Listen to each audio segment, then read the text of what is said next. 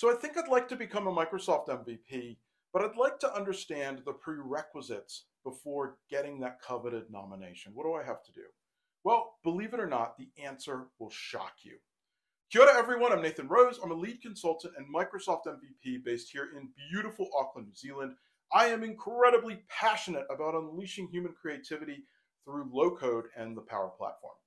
So undoubtedly your LinkedIn feed has been flooded over the last couple days with MVPs announcing their renewal. Microsoft just announced the class of 2025. So congratulations to all the MVPs who did the hard work and got renewed.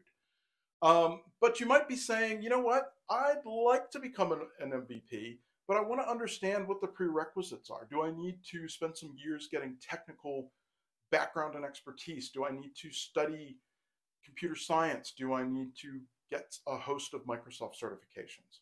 Well, this will absolutely shock you. The single prerequisite to being nominated to become a Microsoft MVP is to have such an incredible passion for Microsoft technology that you're having an impact on your community. That's it.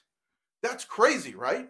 But literally, that is the prerequisite, that you are so incredibly passionate about Microsoft technology that you're having an impact on the community that you serve, be that participating in user groups, answering questions in forums, doing YouTube videos, writing blogs, writing books.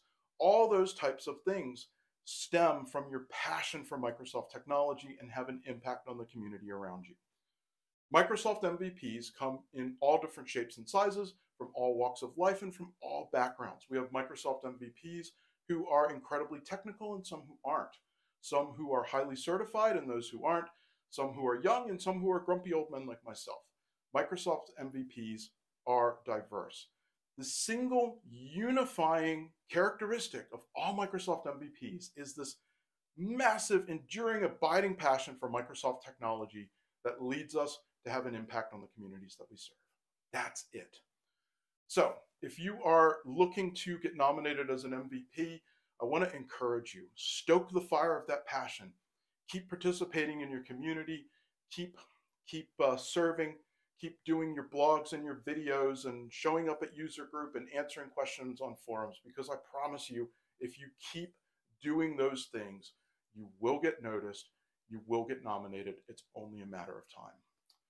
That's it from me. Congratulations to all the MVPs who got renewed. Go do something awesome today, and I'll talk to you soon.